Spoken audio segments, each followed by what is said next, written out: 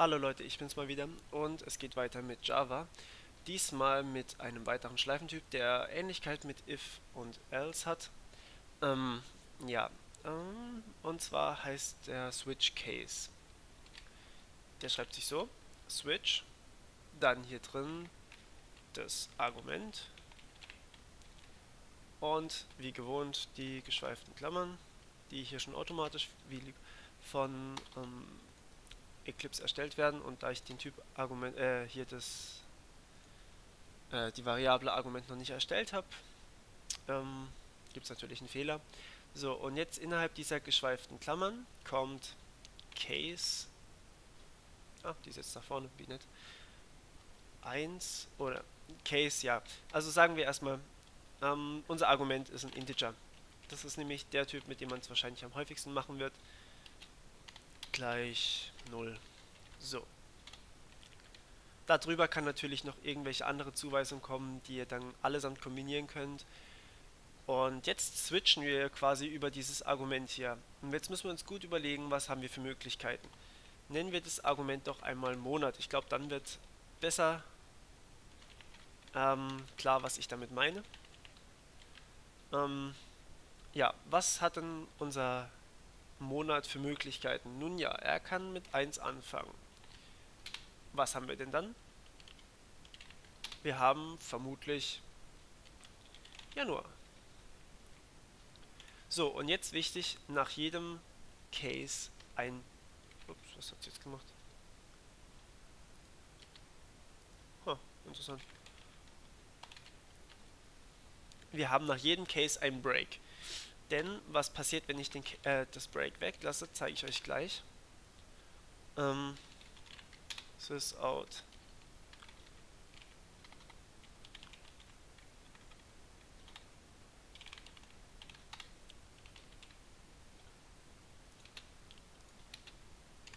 So, ich glaube, nach dem März höre ich mal auf.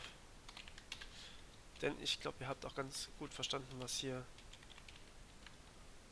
der Sinn der Sache ist. So, und jetzt, zu guter Letzt,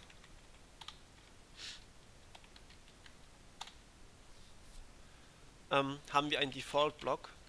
Der schreibt sich dann auch Default, Doppelpunkt. Also, das hier sind Doppelpunkte, keine Semikolons. Und hier, was hier steht, ist eben immer ein Wert, den das Argument annehmen kann, der Sinn macht. Und Default ist eben quasi das, was man eigentlich immer haben sollte.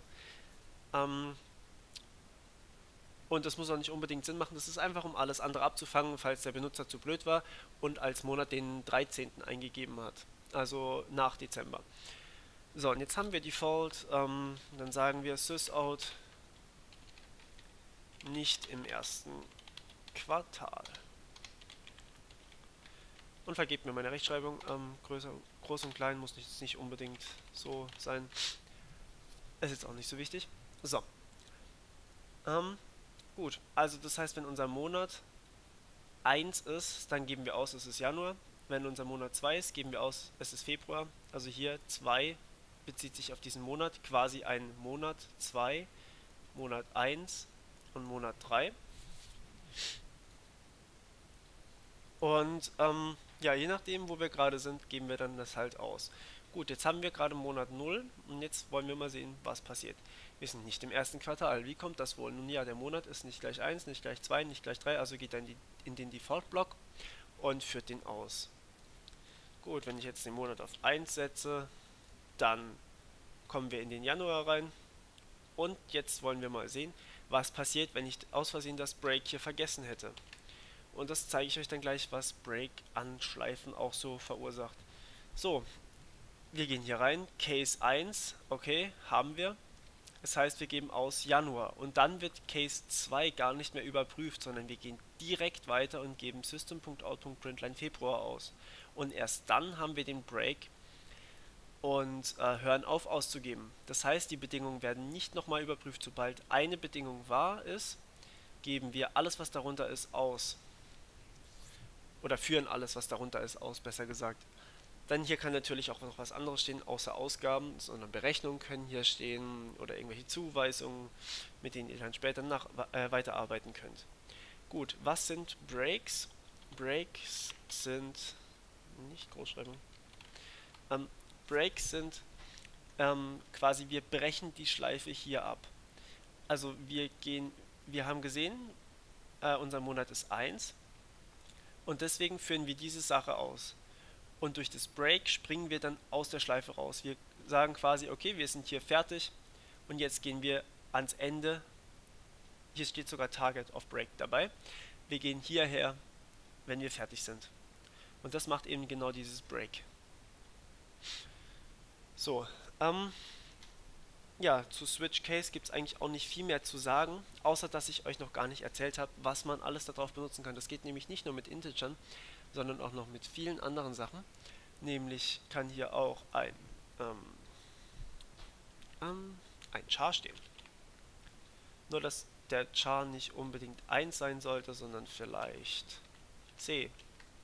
Dann muss ich hier natürlich, ich kann es auch so machen, aber dann muss mein Char gleich 1 sein, also nicht den Wert 1 haben, sondern wirklich den numerischen Wert 1 haben, also schon so aussehen und dann muss ich erstmal überlegen, was in meiner ASCII-Tabelle denn den Wert 1 bekommt. Kompliziert, also, ja, Entschuldigung, das C. Also wollen wir hier am besten andere Sachen stehen haben, nämlich J zum Beispiel. Und hier F, auch wenn es mehrere Monate mit J oder F gibt.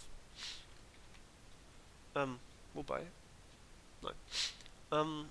März. Bei M gibt es jetzt auf jeden Fall mehrere, aber wir wollen ja eh nur das erste Quartal. So, und jetzt sind wir wieder nicht im ersten Quartal, denn unser Char-Monat ist ja gleich 10. Das heißt, es wird hier einfach überprüft, was passt hier drauf und dann ausgeführt. Wenn ich F eingebe, komme ich auf den Februar. Genau. Ja, dann kann ich das Ganze sogar noch mit Strings machen. Das kann ich auch gerade mal hier zeigen. Strings sind, wie ihr vielleicht noch wisst, die Zeichenketten. Allerdings muss ich da dann auch wirklich sowas haben. Hello, ne, wobei ich könnte auch gleich Februar machen und hier Januar. Das ist jetzt hart redundant, aber ihr sollt ja auch nur verstehen, worum es geht. Oh, ups.